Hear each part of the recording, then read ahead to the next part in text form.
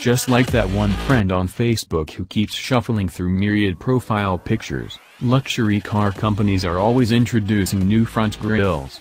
Acura, a brand that struggles with identity issues, is the latest to do so, just as we were starting to get used to its previous design, and an elegant shield most commonly referred to as a beak. The 3-row MDX crossover is the first recipient of Acura's new, so-called Diamond Pentagon grille, part of a mid-cycle refresh for 2017. Will the nose job help give Acura more character? We're not so sure. The new front end looks cleaner and less bizarre, sure, but it's also slightly cartoonish and less distinctive than the beak, for whatever that's worth.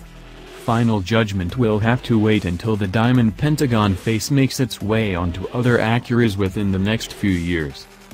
The Acura's curb weight of 4,222 pounds also deserves plenty of credit for its lively performance. It's several hundred pounds lighter than its closest 3-row competitor, the Infiniti QX60, which goes some weight toward explaining how the 290 horsepower MDX nips the 295 horsepower Infiniti by more than a second in 0 to 60 mph acceleration. The MDX's sprint of 6.0 seconds and its 14.7-second quarter-mile time are nearly quick enough to keep up with the field of more powerful and significantly more expensive 3-row luxury SUVs we tested recently, including the Volvo XC90, BMW X5, and Audi Q7. The 9-speed automatic added for 2016 also helps acceleration and fuel economy. The MDX is rated at 26 miles per gallon highway, but we saw 28 miles per gallon during our real-world test run at a steady 75 miles per hour, but brings with it some quirks.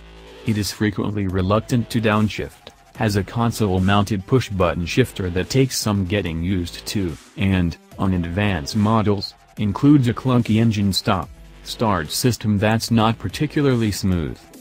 It may be a bit unfair to compare the MDX's interior with those of posh European competitors, since the Acura does cost quite a bit less than the Audi and the Volvo.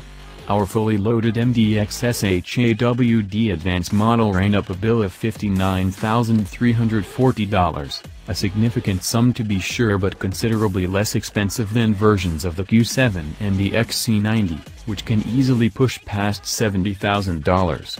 Choose fewer option packages and the MDX can be had for less than $50,000, at which point the Acura starts to look like even more of a bargain among its peers. The MDX, like Acura as a whole, continues to occupy a sort of middle ground, a bit below true luxury but certainly above mainstream brands.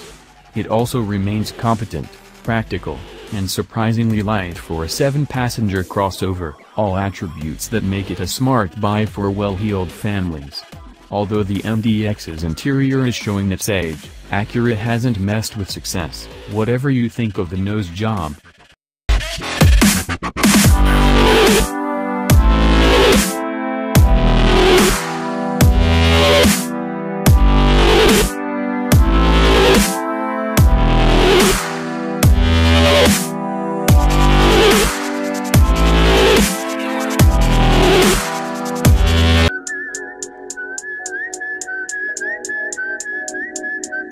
Rob Stone, 2 damn phones, Babylon's came.